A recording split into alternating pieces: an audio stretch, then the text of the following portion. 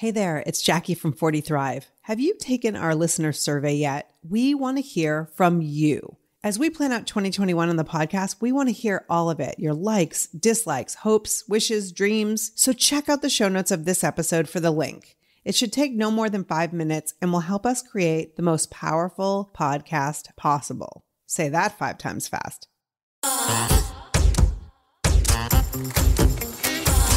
You're listening to the 40 Thrive Podcast, the show created for women 40 and beyond, ready to shake things up. And now, your host, Jackie McDougall.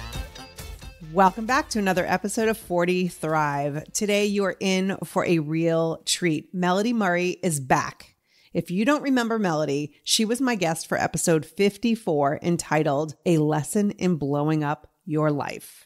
Melody is a licensed marriage and family therapist with a private practice, and she also works as a mental health evaluator in the ER at Seattle Children's Hospital. She is a, quote, solution-focused clinician with a direct, casual, yet interactive approach. That is a fact. In this episode, Melody shares her brilliance with members of the 40 Thrive community, answers their questions, and inspires us all to reframe, that's a term you're going to be taking home with you, in a way that will bring more peace, understanding, and sanity to our lives. Melody is also the very first guest of the 40 Thrive Live series. Each month, we record one episode along with our 40 Thrive community members and podcast supporters. It's super simple. Support 40 Thrive on Patreon at just the $3 level, and you're invited to be part of something really special. There's a link right here in the show notes. Today's episode is part of what we recorded that day. It was so incredible to have our supporters right there while we recorded the podcast episode, and each Thriver had an opportunity to engage. You could just use the text chat if you want, or if you're inspired, you could come on and ask questions. No one is put in the hot seat without their permission. It's really just an awesome opportunity to be part of this once a month event. So good. So take a listen for yourself. Again, I'll link to the Patreon page if you'd like to be part of the next one. Visit 40thrive.com/episode 91 for all the details. Finally, Melody and I are co-hosting a special 40 Thrive workshop called Who Are You? We dive into our family of origin, which will help us begin to understand how we are, who we are. This workshop will help us explore the nature versus nurture theories of who we become and why.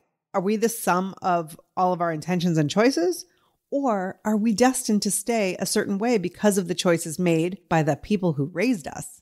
In this workshop, you'll get tools to help the real you bust through and come out on the other side of reinvention. So please join us. It's happening February 21st at 4 p.m. Eastern, 1 p.m. Pacific. The link is here in the show notes. There is an early bird discount if you register through January 31st. So check that out right here at 40thrive.com/episode 91. I cannot wait to see you there. All right, let's get into today's episode. This month's 40 Thrive Live with Melody Murray. Melody Murray, welcome to 40 Thrive. Thank you. Thank you. I love being here. Oh my goodness. You know, you blew the place up the last time. In a good way, I hope. Oh, in such a good way. And in fact, the episode was called A Lesson in Blowing Up Your Life, because I think there's so many of us over 40, over 50. We're not sure if we just need to make some small changes or we need to blow this shit up. So, yeah. And speaking of blowing the shit up, there is no better time for us to have a therapist in our back pocket. Absolutely. What is going on with the women specifically that you're talking to? I think everyone being able to take this collective pause, it has been a good thing overall, because it's causing us all to really sit and look at ourselves, look at our lives, look at our relationships, our choices, our children, our partners, and think, am I doing what serves me? Am I happy? Am I content? Do I want more? What does that more look like?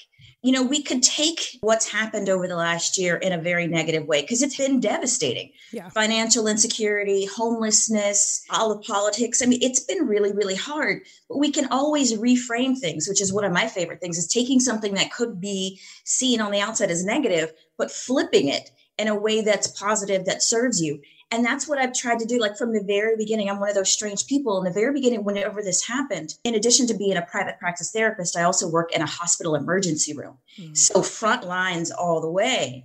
And I remember being in the ER as everybody was talking about what we could do, because even in the medical field in a hospital, we had no idea how big this was going to be. Right. And our bosses were like, oh, we can just take PTO for a couple of weeks. We'll all be fine. Like, this is a registered nurse. No one knew what this was going to be. What's PTO? Personal time off. Okay. Personal time off. And because at that time, everybody was assuming that this was going to blow over in a couple of weeks. Right. And we're still in it. We're in the thick of it. I think it's harder now than it ever was. But I remember having this moment and thinking, I mean, as a Black woman in America, it's always hard. It's just more difficult. But I think that no one really notices things are going wrong until we're uncomfortable. And I say this all the time to my clients, nobody goes to the gym until their pants are too tight. A lot of times we have to be uncomfortable to motivate us to do something else. And so I remember saying, I hope this doesn't end too quickly, because whatever changes people could make, whatever introspective, whatever epiphanies that came, for things to change, we have to be able to just marinate it in it for a while and see what we can do differently. If not, we run the risk of jumping back on the exact same hamster wheel, and it's going to be the exact same crap over and over and over if we don't change something. And so I was figuring this could be a change for the better for a lot of people. Yeah. And so I do want to talk about reframing, because I'm like, please teach us, fearless one, like teach us how to reframe. But I want to touch upon something you said. As a Black woman in America and a therapist, you get people's problems dumped all day, every day. And I can't imagine, as a white woman in America, what you're going through personally. How are you able to sort of process that and do your job without breaking? I'm asking myself that exact same question.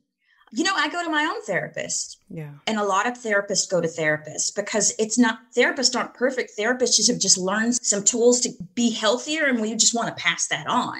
And so I go to my own therapist and talk through what's going on with me. And I listen with an ear that I know she has my best interest at heart. I have set a lot of boundaries around my time. I do not have alerts on my phone telling me what's happening in the news. I don't even watch the news anymore. Everything that we need to know will come to us.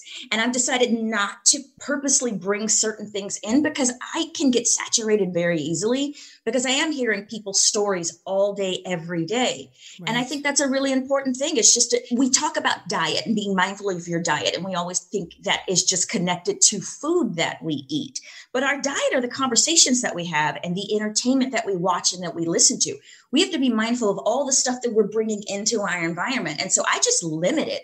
I limit the conversations I have with people. Like this is going to sound strange, but literally some of my best girlfriends are white women.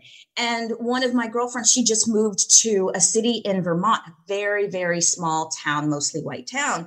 And she just moved into healthcare. She also was a producer, moved into healthcare. And she was talking about the disparities in race with who gets the best service. And she's talking to this conversation. I said, we need to stop this right now. Why? This is just so horrible. And I knew I could talk to you about it. I said, but you need to talk about this with somebody this is new information. I don't need to process this with you. You need to have a conversation with someone else who will be just as enthusiastic and angry, and then turn that anger into action. But I've been living this my entire life. I've had to set those boundaries with a lot of my friends because they don't have places to put this, and I do. And like early on, I was on a group Zoom where it was like a bunch of our girlfriends were going to start like doing this happy hour. Let's get together. I did it one time and cut it. And they're like, why? Why not? Why don't you do this? I'm like, I am staring at a computer screen all day. I'm talking about the shit in the world all day. I'm not going to do that in my own personal time. Right. It's not doing it. And I think that's the thing. It's just creating boundaries on what you're going to let in. But I know anxiety, that makes that difficult for a lot of people because they want to be in the know, but we will be in the know. You're going to always know what the hell to expect. Yeah. Number one, you're not getting an unbiased opinion. I don't care what you're listening to, reading newspapers or watching TV, listening to radio. For the most part, I would say they all have some sort of agenda. So there is no, I'm just going to get informed, because you're not being informed. Mm-hmm. Unless you're willing to listen to all of the places, and then it's just taking over your life. So the thought of that makes me want to vomit. Yeah, 100%. In creating these boundaries, what other things are you doing instead? You know, I know I'm walking my dog a whole lot more than she wants me to. Is that possible? Oh my gosh. Yeah. She has these moments and she looks at me, she's like, lady, please. But just being out in fresh air helps me clear my mind, because I think environmental changes does a lot for our psyche. So even if you move from the living room to the kitchen to the bathroom, just sometimes if you're in a distressed by world, just moving your environment can make a big difference. So I go outside and I walk around. I meditate where I'll just kind of just sit and quietly just breathe and watch stupid TV. I watch a lot of stupid TV. I just started rewatching Schitt's Creek. So just having a really silly place to put my energy into, because I love human interaction, but I just don't want to be overwhelmed with all the stuff. Yeah, I've completed Schitt's Creek 3 times, the entire from top to bottom. It is the best. It's the best. It really is. I mean, if there's anything that has come out of that and Ted Lasso, I don't know if you've watched that, but talk about TV that just makes you happy, that gives you hope. Those are the 2 if you haven't watched them yet. Oh, and Bridgerton. Who's watched Bridgerton? Oh. My God. Raise hands if you've watched. My goodness. I was all like, I don't like period pieces. First of all, I'm just going to put that out there. Same. I'm like, all of those books, they feel very Hallmark to me. And I'm out, no pass. But for some reason I thought, I'll give it a try. And I was watching it openly in my house until suddenly I wasn't. I discovered very, very quickly. Oh, yeah. I was like, oh my, it was very much like clutching pearls moments towards those last few episodes. I was there for that. That man has, whew. Yeah. I mean, this is a total sidebar, but I think that we all need something to, give us hope and make us feel good. And the rumors that people want him to be the next James Bond, I'm like, I am so in for that. He could do anything. And I'd be right there. Seriously. He could just read my to-do list and I would be A-okay. Dance in a ditch. I'd be front row. All right. So we know that it's chaos going on in the world, but I think there's a lot of chaos going on within us. Women over 40, wanting change, feeling the shift like you're talking about, having to really look at our lives, what we've been doing, what's working, what's not working. But here's the thing. Normally it would be so easy. I shouldn't say easy, but there'd be more opportunity to make some of these changes because you could go out and do things. Mm-hmm. So how do you recommend someone sort of seize the day and this time when there's so much against us? There's so much adversity still. Mm-hmm. I'm a big fan of forums like this where people can talk and get mentorship, because I think a lot of times whenever we're thinking of doing anything differently, it kind of just stays in our head and we don't communicate it with people. And sometimes it's hard to communicate with people that are the closest to us because it could affect them. Mm. So, anytime you have the opportunity to reach out to other people and just get sounding boards, there's a ton of Facebook groups out there right now that you can be in and other people in your circle aren't in. 40 Thrive. 40 Thrive is one. Exactly. And I think it's necessary to look at ourselves. I think we should be doing this every once in a while. We should be doing this. And typically we do it at the end of every year, where you look at the year behind us. What did we do and accomplish? What do we want to do in this next year? And I think that we spent a whole year doing that. All of 2020, I think most people were doing that. And so I'm all about paying attention to what your body is telling you. If your body is telling you that you're tired, then you're tired. Slow down. If you're tense around a certain person or around a certain subject, pay attention to that. Your body is talking to you. So just honoring those natural things that come up and looking at it, give yourself the space and the time to just look at and feel what's going on. Because I think, we are our best indicators that things need to change. Right. And so there are people in our lives, there are people that are quarantined in bad marriages, in family of origin, which we're going to get into in a little bit. Family members that maybe they would have a break from, that in the best case, we all need a break from, mm-hmm. but in the worst case, it's actually toxic. So how do you just reframe that when it feels so heavy? And it's a difficult thing to do. I'm not saying that reframing is easy. It's difficult, but it's necessary if you don't want to be mired in the negativity of a situation and stay on a pessimistic track. Reframing, in essence, is taking a situation, looking at it, and instead of focusing on what's obviously not good, obviously negative, and switching it in a way that you can see it as a positive thing in your world. It's not saying, oh, I'm so grateful that I got fired. It's not saying that, but you could say, okay, I got fired. Now I've got time to really think about what it is that I want to do and where I want to spend my time. You could dwell on all that didn't go well. Yes, you absolutely could. but you don't have to, because that could send you into this whole depression cycle or spiral that is really, really difficult to get out of. So I think it's acknowledging the truth of a situation and then going, okay, here we go. All right, so what are we going to do differently? What can I switch up? One of my clients, there's multiple generations under the same roof. My client, her sister, her parents, and then grandmother. And grandmother just died a week and a half ago. And she'd known that grandma was going to die. And she told her grandmother, as grandma was just kind of holding on, grandma, just let it go. It's okay to just let go. And I said, did you really say that to your grandmother? And she's like, yeah, I said it. I said it in her ear that it's okay. We're going to be okay. We're going to be fine.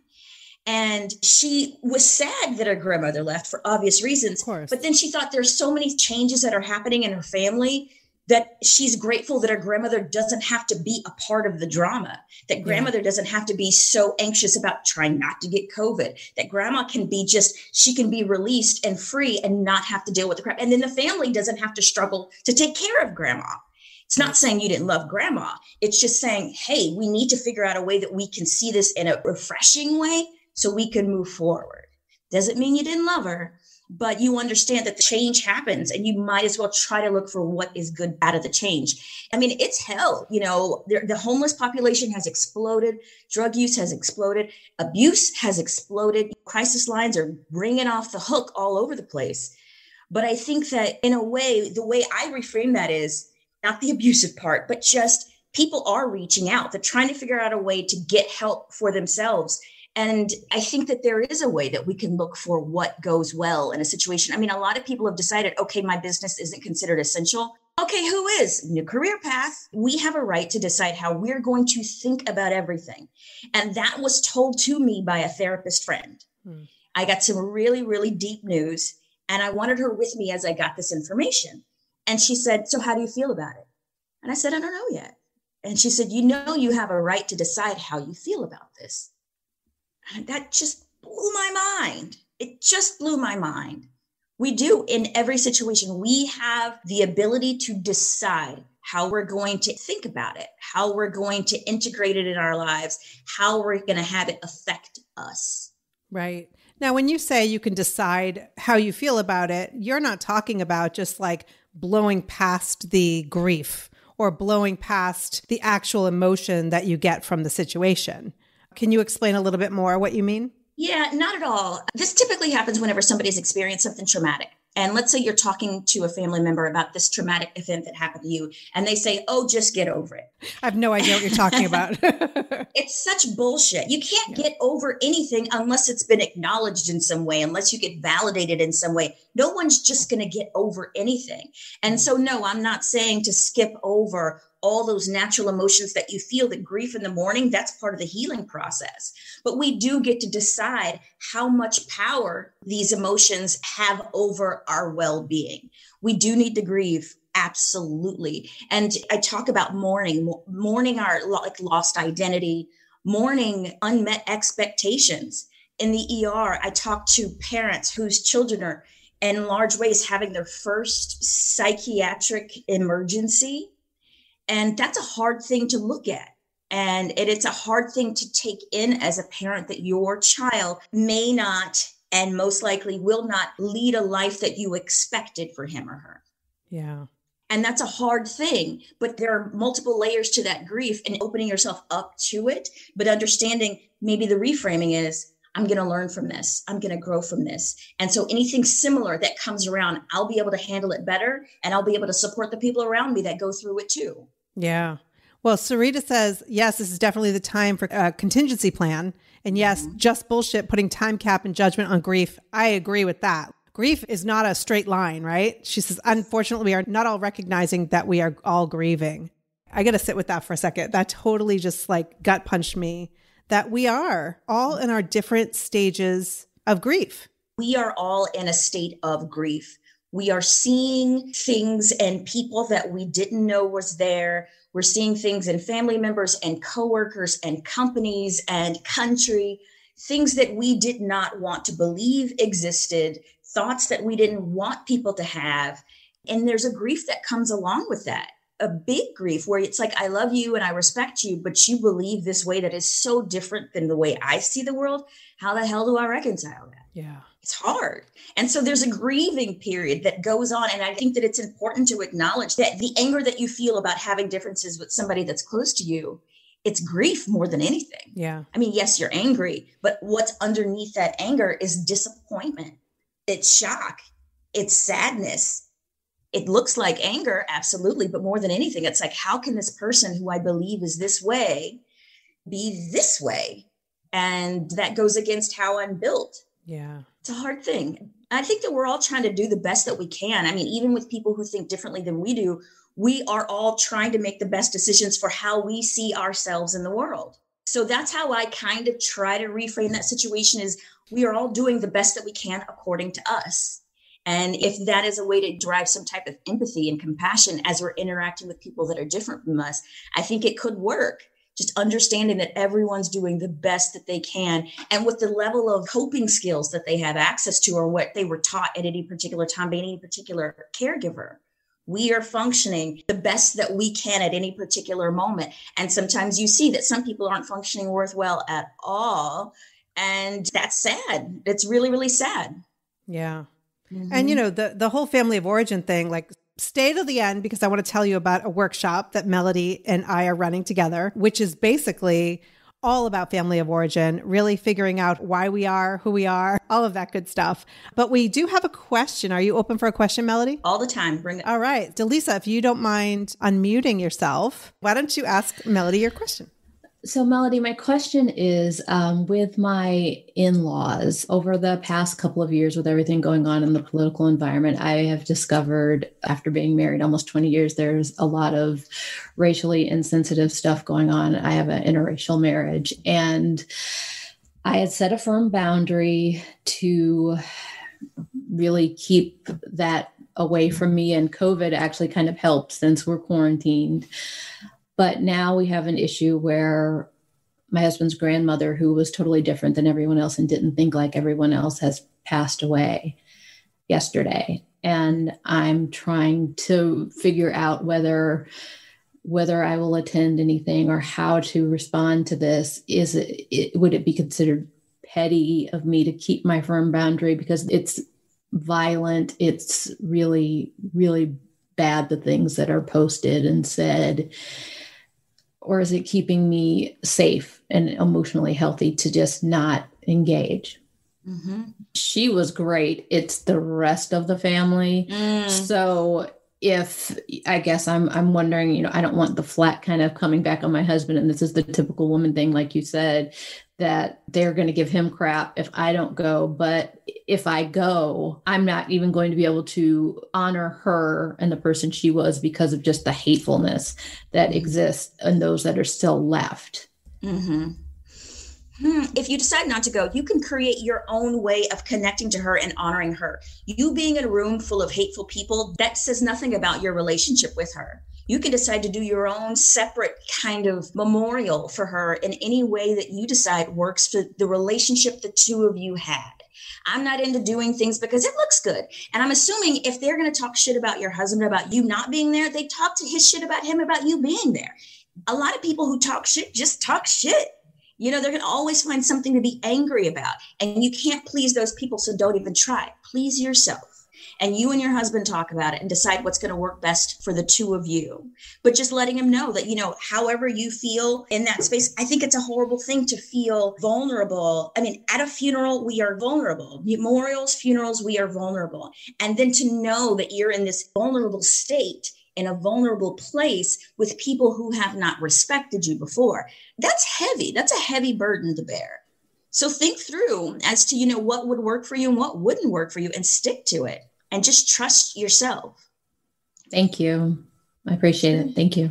I have a question from one of our audience members. She says, when you do have a friend who has shown up so differently in this time, when you feel your values are so different, the friendship feels hurtful now. How do you reconcile that? I don't know if you can. A lot of people have been doing that. We can agree to disagree.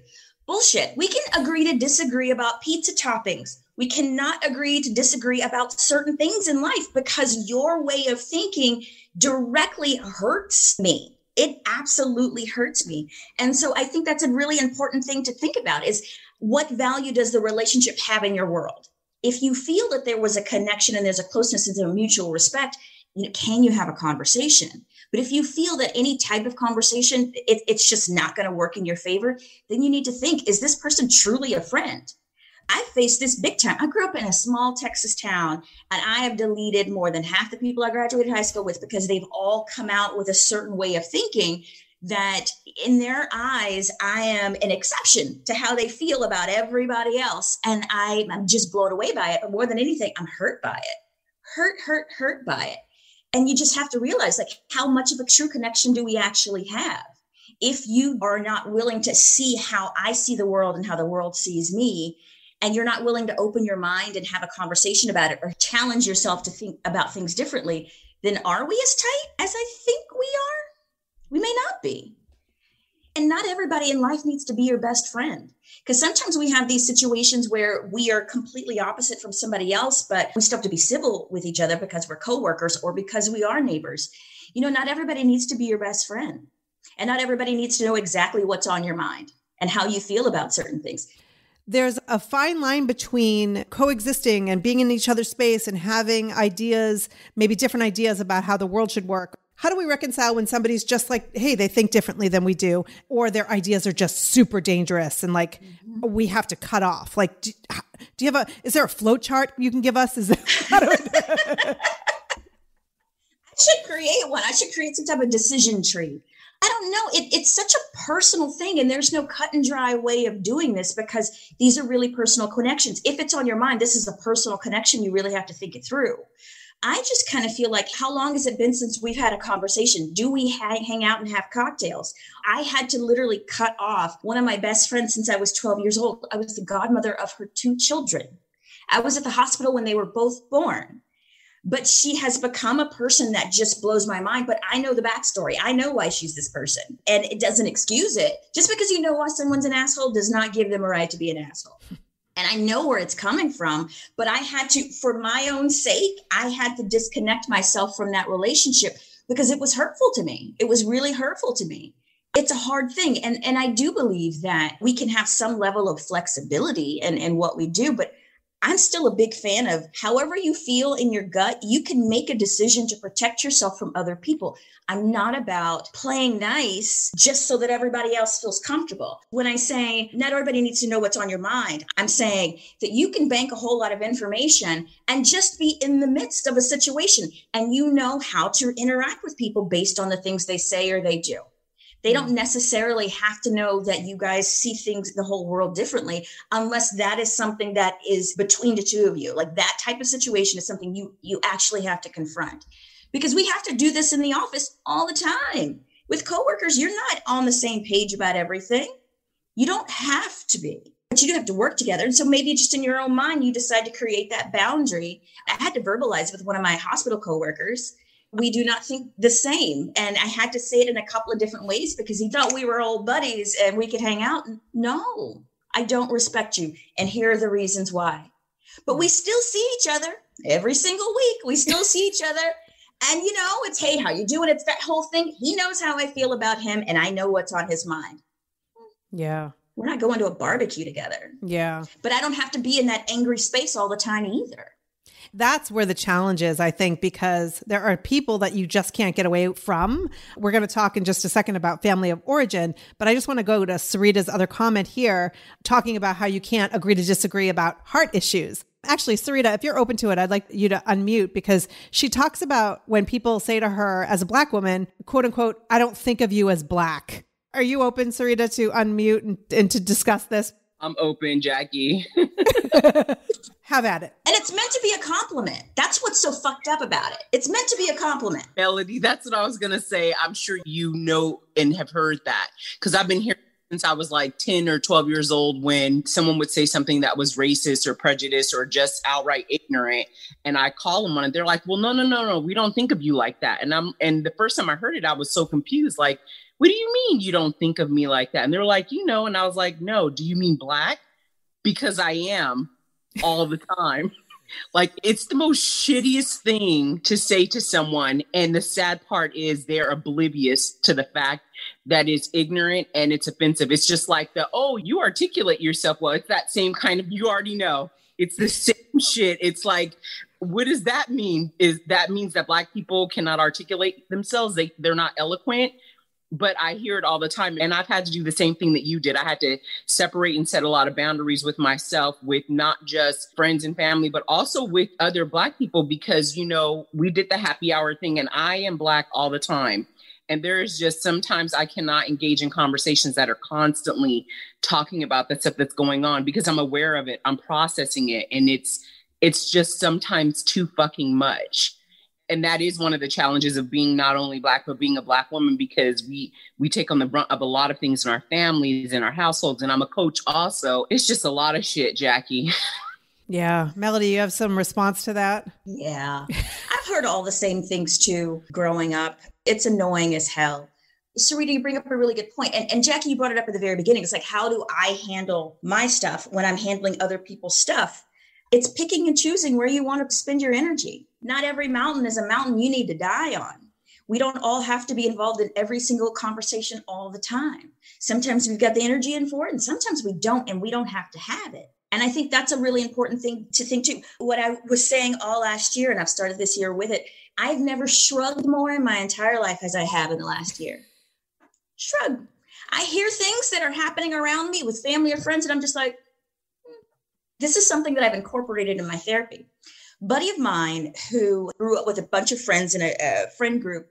And there's one guy in that group that is just two of them that are just drama kings. And there's always something crazy going on with them. And so when I talk to him, I always ask him about these friends. And I say, so whenever they tell him about the latest drama that they've been in, I said, what do you say? How do you respond to that? And he said, I just say, wow. That's all you got. I'm like, wait, what? What? He goes, I just say, wow. Because wow means I'm listening to you. I understand and I validate this is a big deal, but I'm not going to ask you a follow-up question because I really don't give a shit. So find your wow. Find your wow. I even say to some people, like, because we've got a lot of ladies here, I need to change my tampon. You got to get out of a conversation with people. Oh, I got to change my tampon. Sorry. All right. These women are over 40. We don't all have that, Melody. I'm close. I'm going to just start carrying them anyway. Tampon. That's hilarious. But you're absolutely right. We don't have to take on all of it. I think that's freeing in a way. The shrug or the wow, you're acknowledging what's being said to you, but you don't have to. You don't have to take it in. Yeah. I think that's hugely powerful. Sarita, thank you so much. I'm going to pull up another question. Does it make sense to give up relationships with siblings or family of origin? I love my brother and sister, but I cannot have an authentic conversation with them and not show the part of me that is disgusted by their beliefs. How do you handle that? Oh, that's a big question. And it's a very personal thing. I mean, as a therapist, I can't tell people what to do with their worlds because you're the one who ultimately has to live with it. And you know the levels of the relationship dynamics that you have with each and every person. So it's a personal decision. But I did an exercise several years ago that I think is very helpful. Values. How do you choose to live your life? Let's say you want to pick 5 or 10 values and really decide what those things mean to you. Authenticity is important to you. Maybe it's legacy, maybe it's ambition. And just every decision you need to make in life, whether it's about family or finances, think about your values and how does making this decision go in line with your values? Does keeping this connection go along with your sense of family and commitment, or does cutting it off say something more and bigger that you need to say about how you see a certain thing? It's a personal thing. And I think it doesn't need to make sense to anybody else but you. Because we are the ones that are going to have to deal with the consequences or the rewards of every single decision we make. And so stand firm in it. Other people aren't going to get it. They don't need to. They can make their own decisions. You don't need to convince anybody of anything. If you need to protect yourself in a situation and you don't feel comfortable telling them all why, you don't have to. Because a part of the reason why you may not feel comfortable talking about it is because an environment has been created where that type of conversation gets shut down. And that's information you need in order to make your decisions. So I'm saying this from experience. There are certain people in my family that were really important to me that I had to cut off and let go because things that they said or didn't say, or things they did and didn't do, was a direct damage to me. And I had to do that. I had to do that with my own grandmother, who was my savior in my crazy, tragic childhood. Because there were certain things, and it was her trying to protect herself. There were certain things she just could not admit. Denial was her best friend. And I couldn't sign on to that. But I had to mourn that. And eventually I came around where I realized, how much does this mean to me? And when I say eventually, I'm talking years, where I cut my grandmother off, this woman that I love more than anybody. And then I shifted into this space of compassion building for her. And this is a very personal thing. How did she grow up? What were her resources? What was she taught? She did the best that she could with what she had. And that's how she sees the world. And so I was able to develop a level of compassion for her, thinking in that way, so that I could just kind of put certain things aside because I missed my relationship with her. You have the ability to change your mind. If you decide to do something based on certain evidence, roll with that. A lot of times I think we get stuck in that, I've made this decision, I've got to see it through. Well, no. Anytime you've got a military chief and let's say they're at war, when they get new information, they send the troops in a different direction. They don't stick with a certain plan because that's what I said I'm going to do. We need to all be doing that too. We make decisions with the best information we have at any particular time, and then we get new information. We can make new decisions. We can do a complete 180 on a decision that we made because, hey, now I know something that I didn't know before.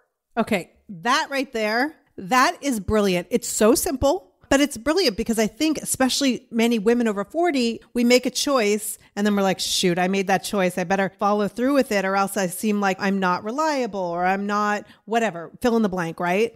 Mm-hmm. When we get more information, we can change that choice. Mm-hmm. You're absolutely right. Delisa adds, how can you keep these things from triggering shame or guilt from our past trauma, fear of abandonment, and people pleasing? That's a great point. Some of these things that are happening today might trigger past things. How do you reconcile that? Well, I think that anytime we have a trigger, it's something that hasn't been processed yet. A trigger, it's a conversation, it's a smell, it's a word, it's just seeing someone. If we're triggered, if we're feeling something, having a really strong reaction to a situation, that means there's growth there. There's the potential for growth there. That means that there's something that still needs to be worked out, talked through, processed in some way, shape, or form. It's not anybody else's job to tiptoe around your triggers. It's impossible. It's not their job. I believe it's our job to lean into our triggers so they stop being triggers. Triggers don't have to stay forever. They will stay forever if you try to ignore it, because what do we do when we try to ignore shit? Nothing happens. It stays there. So I think leaning into it, and you can do that in slow, subtle ways of just looking at old pictures or journaling or just giving yourself 2 minutes a day to think about that thing. And if it's too much, back it off. It's 30 seconds. But every single time we allow ourselves to think and talk about our past experiences, that's healing. It's healing. And it doesn't have to be in a therapy room. That can be your own personal work where you're pushing yourself just a little bit each day. And the point of that is to not to throw yourself back into the pain of any traumatic experience. That's not the point. The point of it is to get yourself into that place as you hear similar situations, as you see those people, they don't own you. They don't have power over you anymore because you've looked at the situation from all of the angles. You've taken your personal accountability, and then you've also taken out the personal shame and embarrassment that you may have over something that had nothing to do with you. And you release that on other people. There's a lot of trauma that we've experienced that we internalize and act like it's our fault, and it is not.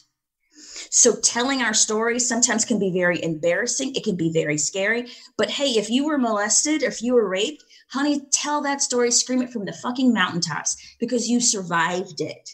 You did not bring that on yourself. I don't care what you were wearing or what you were drinking. You've survived a situation that someone horrible came in and tried to screw you up, and you've gotten through it. It may be a little clunky, but you're still alive. And I think that's something to celebrate. And the shame doesn't belong to us. When you've been hurt, look at your part in a situation. But in situations like that, it doesn't belong to us. When we are in a traumatic experience, we typically do 3 things. We fight, literally fight. Or when it comes to the pandemic, the fight response, I believe, is toilet paper. It's hoarding all that stuff. It's a fight response. It's a trauma response, getting all that toilet paper. Freeze, and then flight, taking off and running. I think that a lot of times when we're in horrible experiences and we don't respond in a way that we think is tough, we are mad at ourselves. Why didn't I run? Why didn't I fight? Why didn't I speak up? Why didn't I? Honey, we don't decide. Our brain decides. That's when we go back to our base level as human beings. And we don't have the time to think things through when we're in these split-second situations. Our brain goes, run. Our brain goes, stay still. Our brain decides because our brain has decided what is going to get you through the situation in a safe way, the quickest way. The brain decides. So I think that's another way we should let go of any shame that we have towards any situations, because we're just trying to get through that moment. And we have to do whatever we can to survive the moment. And if you scream to survive it or run to survive it, or if you stay silent to survive it, that is okay. You're surviving it. Yeah. And sometimes we judge ourselves on what our reaction was then based on who we are now. That's not fair. Yeah. And so I know a lot more at 49 than I knew at 39. And so why would I expect my 39-year-old self to respond to something like my 49-year-old self has the ability? It's always the judgment over our feelings, in my opinion, that kills us, because it's like we feel sad or we feel grief or we feel angry, but then we start to judge. Why do I feel this way? What's wrong with me? That's where I struggle sometimes, is the judgment of the feelings more than just feeling the feelings. All of us handle feelings very differently. We all have a different level of comfortability when it comes to emotions, our own emotions, and then being around people when they're expressing their emotions. And I think that that's a really important thing to realize, is that we can't control somebody else's emotional response. So if you have to make a big decision about something, Delisa, I'm thinking about you. You decide you don't want to go to this memorial. Other people are going to be like, you should be there. You've got to be there. You've got to be, I need you there. Well, no, they can handle their own shit. You need to take care of your own emotions, because some people don't want to do things on their own. If they feel if they're connected with somebody else, it's going to make it easier for them. But what about you? The judgment that we have over our own emotions and everybody else's, it pisses me off. And I think that's a lot of a generational stuff. You know, we're talking about family of origin. Family of origin is where we come from. It's those people that formed us very early on. And obviously, it starts off with our primary caregivers, whether parents and grandparents, but teachers and community leaders and friends. Those people help us see who we are and how we want to be seen in the world. Now, it's helpful in a lot of ways to look at this and figure out how you want to handle certain situations. Because basically, we are all handling every single situation based on how these situations were handled by our parents. Whether, you know, we have money issues, it's feast or famine, or we go into hustle mode, or we shut it down and go into denial. All of those responses come from what we saw growing up. And I don't say that in a way for people to think, oh, there's no ability for me to change. That's not what I'm saying. I'm saying sometimes that helps you cut yourself a whole lot of grace and a whole lot of slack. I do this because they all did this. But now I'm in a place that they made those decisions based on what they had at the time. I'm in a completely different place. I'm more financially secure than they were. I'm in a safer environment that they were in. So it's time maybe we look at how we handle situations and do them differently to serve who we are right now. And I think you bring up such a really good point, Jackie, and how shaming yourself and thinking, why the hell? I'm 24 years old and I went on a date with that guy. What the hell was I thinking? Well, you were thinking like a 24-year-old. Right. Cut yourself some slack. You know, you did the best you could back then. I think a beautiful way to look at growth is, if a situation were to come up, how would you handle it? How are you handling it right now at this age? And then how did you handle it 5 years ago, 10 years ago, a month ago? If there's a difference, that's your growth. And you need to applaud that growth and not judge, oh, I was such a dumbass back then. Talk about reframe. That's a really good, that's a powerful reframe. I just started with a brand new client this week, and she's divorced. She's got 2 kids and she's in the dating world. She was married for 10 years. She was with her husband for 15 years, got a divorce, was in a relationship after that for 7 years. Knew it wasn't right. Relationship after that was 4 years. I said, honey, look at it. Like the time keeps shrinking, because she was criticizing herself for it. I'm like, you're realizing faster and faster what doesn't work for you. You should be proud of that. And and that's reframing the situation. Instead of feeling bad about it, go, wait a second. You're shrinking the amount of time that you're wasting with people that aren't worth you. Oh, reframe it. Yep. I love it. I love it. So I want to talk about the workshop coming up February 21st, same time as our live call today, 4:00 Eastern, 1:00 Pacific. And basically it's called Who Are You? We dive into your family of origin, which will help us all begin to understand how we are, who we are. My favorite line ever, how we are, who we are. Who doesn't want to know that no matter what your background is, right? Mm-hmm. Listen, I'm just bringing you all together. Melody's going to take over and do this, but you're going to lead us through an exercise that will help us explore nature versus nurture, which is huge. And it goes back to like how people raised in the same family can turn out so very different. Polar opposites. Right? You assume are polar opposites. Yeah. And I love that you had written in the description, are we the sum of all of our intentions and choices, or are we destined to stay a certain way because of the choices made by the people who raised us? Oh, that's so good. Those agreements that were made without us. Yep. Right. That we somehow continue that story. So in this workshop, you'll get the tools to help the real you bust through and coming out on the other side of reinvention, which is a really great place to be. So I'm really excited for that. I'm going to put the registration in the show notes and obviously our Facebook group. And I think it's going to be a really powerful time together because not only are you an expert, you have all the education, you have all the fancy letters after your name, Melody, but you also have gone through so much. One of the things, at least when I was younger and going through therapy, you never got personal experience from a therapist. Mm-hmm. You know, I love the shift in this, in that you've been through so much turmoil and trauma, not only surviving it all, but thriving on the other side of it, that sure, I love your degrees, but it's really what you've done as a human and a woman that really makes me follow everything that you have to say. Let's be honest. And you know, and that's reframing my childhood. Like I didn't grow up with healthy parents. And so with that, instead of sulking and you know, being in that space of, oh God, my parents suck, they were assholes. I'm like, wait a minute. But that means I don't have any expectations of who I'm supposed to be. I don't have to fall into some family line. I can do whatever the hell I want. And no matter what I do, it's going to be better than what they did. Wow, that bar is low. That bar is low for you. It's low. But I think that this workshop will also be equally as powerful for those who grew up in what you would look as an idyllic upbringing, because I think many people can be just as questioning themselves and their purpose and all of that. You don't have to have gone through like what you've gone through specifically. Absolutely not. And I think that's a really important point to make. When I blew up my life, one of the things was getting divorced. And I got divorced from one of the kindest, sweetest, hottest looking people on the planet. We were just heading in the wrong direction. It just wasn't going to work any longer, but we're still the best of friends. But he came from a completely different background. Parents are still together. They got loads of money. Everybody's healthy and happy mentally and physically. And that was just such a foreign thing to me. But yet I gravitated towards that because I wanted that security. But there's still in those situations, sometimes it's a sense of duty that you have to do a certain thing because of the family name. You have to get married and have children because that's what everybody else is doing. But what if you don't want to do that? And allowing yourself to be released from a lot of agreements that our communities make for us, that our cultures make for us, that I have to take care of my parents because they're elderly, but they used to abuse me. I have to have children, but I can't afford it. And it's just not my jam. I have to do this and I have to go to college. We don't have to do a damn thing.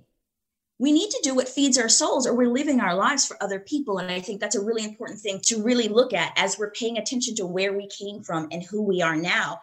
Hold on to those positive, amazing, wonderful, fun things and know that there is a space where you can put all the dysfunctional stuff, the unhealthy stuff, and not hate on it, and you don't want to be pointing fingers or shaming other people, but you don't have to take that on. And you don't have to take on other people's stuff in order to make the best decisions for your own personal life. Right. That's amazing. I love it. And I cannot wait to do this workshop. If you're interested, go to the show notes and register. If you're on this call live, I can email you that so you get a little sneak peek. Melody, thank you so much. Thank you. I love doing this. How amazing is she? Nice to meet you all. Thank you, everybody. I hope that this was fun. Thanks, everyone. Thank you all for supporting 40 Thrive. It means so much to me. You have no idea. And we'll do this again next month. Thank you so much for listening. It has been possible to do this show for 2 years because of 2 things. Number 1, you subscribe. Thank you. When you subscribe to the podcast, you never have to search for it again. You will get every episode. You'll get an alert. You can choose your favorite podcast app. It can be on your iPhone. It can be on your Android. It can be on your tablet. It can be on your home speaker.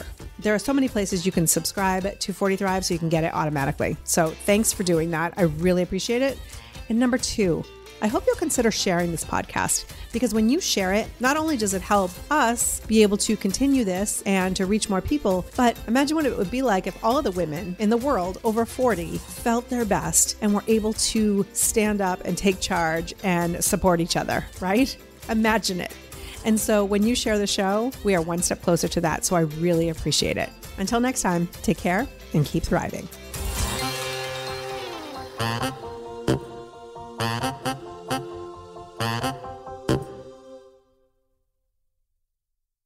Spring has sprung, and with the change of seasons, sometimes comes an increase in vitality. If you're feeling in the mood for a little more personal time, may I suggest Coconut.